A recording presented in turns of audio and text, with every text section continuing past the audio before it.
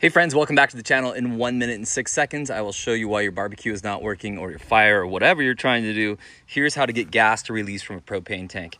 First of all, quickly, the problem is they're overfilled with gas. The new regulators are sensitive and they're not letting the gas out. You need to let a little gas out of your tank. Here's how you do it. Go outside, make sure it's well ventilated, no sparks, no fire, no nothing like that. This little pressure relief valve right here, whoops, let me show you, just a little screw.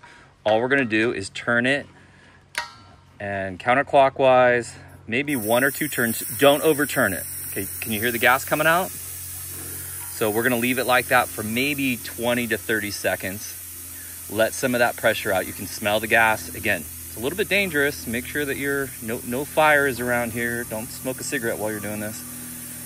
But we're letting a little bit of this pressure out, and then the regulator, which is this right here, this will work correctly.